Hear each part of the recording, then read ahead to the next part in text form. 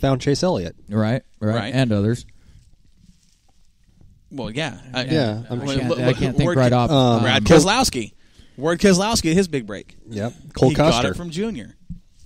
Cole Custer. But I just think Byron kid, JR Motorsports. Yep. Yeah. Byron, and then Alex Bowman. Yep. Alex Bowman. So here's the thing that surprised me about this whole Junior announcement. The whole thing that surprised me was when they're not even halfway through the season. They started racing a couple months ago, and he made the announcement he's going to end it. I thought that if he did, it would be at the end of the year, wouldn't make a big deal about it, or it'd be something they announced prior to a season, and he'd run a full season like Petty did or Gordon and those guys did on a farewell tour to say goodbye to everybody. I just thought it was a weird time to make that announcement. Well, and you talk about the state of NASCAR. NASCAR is going to change after this season. It's been changing for years. You're not going to have a Petty racing. Oh, Petty will be around. No, I'm talking. You won't have a Petty on the track. Well, not on the track. There isn't one now. You'll have his cars on the track, and you won't have an Earnhardt. His cars will be on the track. His cars will be on the track. Exactly. The name won't. Well, you've got Jeffrey Earnhardt. Well, Jeffrey, but meh. I didn't say that's a nephew or something. I think. I think it is. Yeah. But anyways, sorry, I had to go. No, it was good, but I'm just saying. What was I saying? Oh, I'm looking at the James Gang pizza and I want to eat it. I want to go to commercial. You're standing over there guarding it like a pit bull. So anyway, Lucas Oil TV, our series Thursday, 3:00 Pacific time, 6:00 Eastern.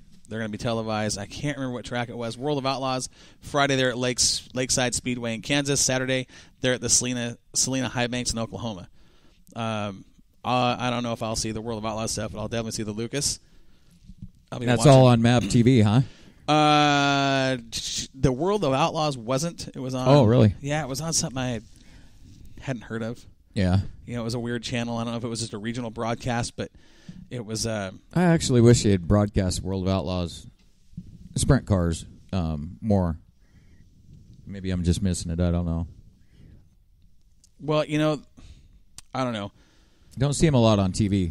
You get the Chili Bowl and the big races, of course, but don't see them a lot on TV. And the World of Outlaws it's a whole different deal. You're starting to see more corporate sponsorship at that level, and you're starting to see big time. A lot of NASCAR guys leaving to get involved with that. Yeah, I think it goes both ways. Does it? Yeah. There's a few drivers out there that come from the dirt. Absolutely. But I think you're seeing the national dirt scene, whether it's sprint cars or whether it's late models, growing faster than what. How about that Cody Vanderwall going from the dirt tracks? Bam! He's in a. I want to say Southwest Tour. It's not Southwest Tour. It's the K&N series. Yeah, K&N West. Yeah. And that's a kid that's going to be. He's going to do well. Yeah, he will. And he's like you said, coming off the dirt tracks and going straight to the K&N West. But we're seeing a lot of, and when I say NASCAR involvement in dirt, we're starting to see a lot of owners get involved with the dirt scene because they recognize that's where a lot of talent is coming from. Yeah, absolutely. I mean, Stewart owns teams, Kenny Wallace owns teams, Ken Schrader owns teams. There's some big time names. Clint Boyer owns team. Clint Boyer. Brad Keselowski. Yeah. Kyle Busch, Kyle Larson, Tony Stewart. Yep, there's a lot of them that are getting involved in that dirt world and. I want to say harvesting. I'm so glad you guys don't want to talk about NASCAR. Well, but this is helping make our point about how fast NASCAR is falling. But whatever. We're gonna. You know what? I am starving. I'm gonna take a quick break. We're gonna go into our first quick little commercial break. I'm gonna grab a couple slices of James Gang pizza, the official pizza of Northwest Dirt News. We'll be right back to the Jetstream Walk Massage Studio.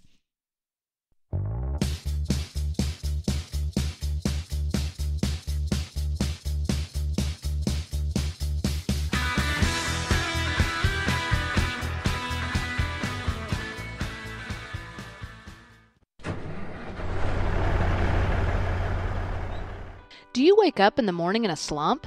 Looking for a new career or change of pace? Well, let Northwest Trucking Academy be your source. Dave Stahl and his team of highly experienced instructors will give you the skills you need. Whether you have no idea what the brake pedal is or you just need a refresher course, Northwest Trucking Academy will give you a customized training program to meet your needs.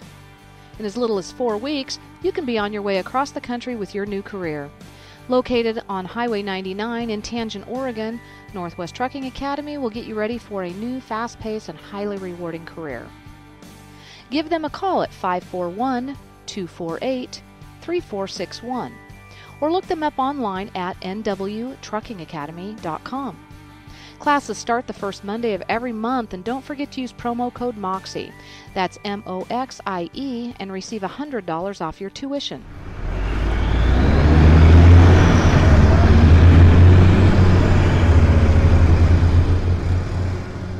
Jetstream Aqua Massage, located in the Heritage Mall, is your answer for the relaxation you've been looking for. Our massage beds will help you with stress, anxiety, increase circulation, muscle tension, improve sleep, pain reduction, decrease muscle spasms, increase your range of motion, and help with the everyday aches and pains of life. And at only $1 per minute, we'll save you time and money. 20 minutes in one of our machines is equal to 1 hour of traditional massage. We have gift certificates available for the perfect stocking stuffers. All TENS units are on sale now, and don't forget your BioFreeze. Jetstream Aqua Massage. It's not just a massage, it's an experience. Crocker's Cars is located on Santiam Highway across the street from Walmart in Lebanon, Oregon. We've been providing the finest pre-owned cars, trucks, SUVs, and RVs since 1983. Crocker's Cars has been in business for 31 years, offering quality used vehicles that meet your needs. With our experience and professionalism and no-hassle buying, customers really do come first here at Crocker's Cars.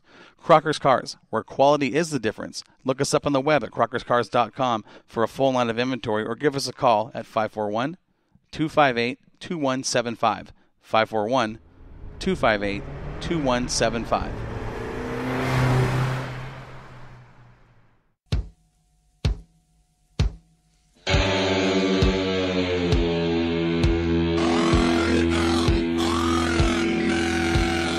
Race fans, are you ready for the biggest, baddest, fastest street stock tour this side of the Mississippi River? The Road to the Iron Giant is coming to a racetrack near you. 8 different tracks that will test the best talent in the West on both dirt and asphalt. Don't miss the kickoff to the 2017 series on April 29th at the Bobby Morley Memorial at Sunset Speedway. On May 20th, we prepare for the war at the southern border at Southern Oregon Speedway in White City. Hold on to your lug nuts, race fans. June 3rd, the Street Stocks take on the Sportsman Division of Madras Speedway. If that wasn't exciting enough, they're going to do it all again on June 10th in round number 2, the Street Stocks versus Sportsman at River City Speedway in St. Helens. June 24th, we head to Cottage Grove Speedway to honor the memory of racing legend Mark Howard at the 11th Annual Mark Howard Memorial Wallbanger Cup in a 52-lap, $1,026 to win feature event. July 29th, things get hot and heavy when the dirt cars invade the asphalt at Douglas County Speedway. August 26th, a tidal wave of action hits Coos Bay Speedway as the best of the best battle at the beach. September 3rd wraps up the action as the series championship gets settled at the 2nd Annual Iron Giant Championship night at Willamette Speedway in Lebanon. One driver walks away with the Iron Giant trophy and the title of Iron Man. We'll sell you the whole seat, but you'll only need the edge.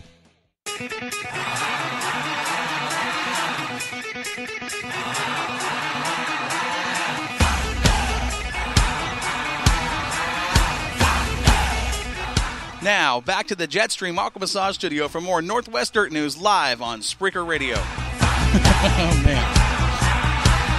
Barely made it. There we go. Good timing. Holy crikey. How many laps did you get in, Warren? It's a small mall. I was going to say, you probably got about 6 laps in. I think that's how many pieces of pizza Corey had. Yeah. I got 4 pieces in real quick. You can't say no to James Gang. I'm running laps, and you guys eat all the pizza while I'm gone. That wasn't me. I only had 3 pieces. If you don't get in on that stuff, it goes so quick. You got to get it. It's James Gang, and it leaves, and it's gone. Mike Shank listening says our audio is cutting in and out. I think Mike probably has an iPhone. If he had a Galaxy, Mike, that wouldn't. I mean, that's your opinion. You know, Corey, we got to respect your opinion, and that's all it is. Well, honestly, I'm pretty sure if it's Papa Shank, I'm pretty sure it's probably his hearing aid battery cutting in and out. It could be that, too, or he's just Mike, out there in the hills. Mike, you don't have to take that. You know where Mike is. I'll knock him out for you. Okay. You and what crescent wrench? He's always on this old guy kick, so let's show these boys. Hey, I'll tell you right now, Mike might be old, but he's a tough customer. I bet yes, he is. He'll put some stuff on you, Ajax won't take off. The classic Corey Penfold line. I love it. So, anyway, now we got all that national stuff out of the way. We can start talking about local stuff, and we're going to actually add something to the lineup. I know it came in just right before the show started. We got a phone call, which is good information I think everybody wants to hear, and we're going to talk about that here in just a little bit. But let's kind of go back to last week's racing action and start with Coos Bay. They did get a show in down there, and we will talk about, we're going to just rattle off their winners, kind of talk about car count and just some stuff I read, on their website down there. So, any local boys go down there? Depends on what you want to call local. The wing sprints was Kyler Barraza. This is what worries me about Coos Bay right now. They've got the NASCAR sanction, and that's cool. That's a cool deal. And we don't want to see racetracks fold. I mean, we just don't want to. And I know it's going to take some time with the new promoter getting back in there, building the show and building the product, if you want to call it that. 7 wing sprints. Kyler Barraza picked up the win. I used to run with Kyler back when he was a kid, and we ran the micro sprints. Talented driver. Kid knows his way around a dirt track. Super dirt late models. Now, you want to call him local. Trent Elliott, the 4E. He picked up the win. 7 cars in that division. Right on. Good for him. Yeah. Sportsman late model. Mike George was second. I think he's the points leader down there. He was second. What? Yeah. I don't know where you're getting... I don't know what that is. Dude, I swear I saw Trent and Mike at Cottage Grove this weekend. Well, I'm telling you right here on their website, it says Trent Elliott picked up the win. I'm telling you the 67 Black Diamond was at Cottage Grove. Well, the 67 Black Diamond is Mike George. Yep. And they've got him listed as second. I can only tell you what I read. That's all I know. I couldn't get any contact with those guys. You didn't go to Coos Bay? No, I didn't. I went to Lincoln City. I figured I better get one last weekend off from racing before we really get into it. And, Sportsman late model, Brady Montgomery, 8 cars, street stocks, Justin Crossman. This was disappointing. 2 cars in the street stock division down there. Wow. I don't know what's going on. Mini Outlaws, Rob Lawver. There's a name you're familiar with. Yeah. The Bug Germinator. Oh, yeah. You remember the old Bug Germinator back in the Outlaw days, Open Comp Outlaw days. Yep. Volkswagen. Still doing it. Yeah. He's still doing it. Now, you remember him running that little tiny Volkswagen against the big wedge cars of Mark Howard and Robert Sprague, Bob Boyd, and Russell, and he was competitive. He won a lot of times. Yep. A lot of races. They called the car the Bug Germinator, had Wimpy up on the top. Yeah. That was cool. A neat little race car. He's still, believe it or not, in a Volkswagen. Is he really? Yes, he is. Down at Coos Bay. Uh-huh. That's his home track now. Yeah. Yep. Wasn't he out of, Sweet Home before? No, he was when he ran up here? North Bend. Oh, wow. Interesting. Well, there was the latest results, so. Anyway. Are they different? Evidently. Just telling you what I read. Right. Cottage Grove. Cottage Grove's got some cool stuff going on this week. You guys read about this? I've heard about it, but Corey, give me the lowdown. Well, here's the thing: you've got a promoter in Heather Boyce down there at Cottage Grove, and we know what she's doing. It was the first 100 people get in free. It's a great promotional deal. It's how you get people in the stands. Yeah, that's bad. Listen to what she's doing this week: Class of 2017 grad night. All high school seniors free entry. Nice. That's pretty cool. Yeah, it is. Get your younger kids in there to bring their parents in. I like it. Get them hooked. Yep.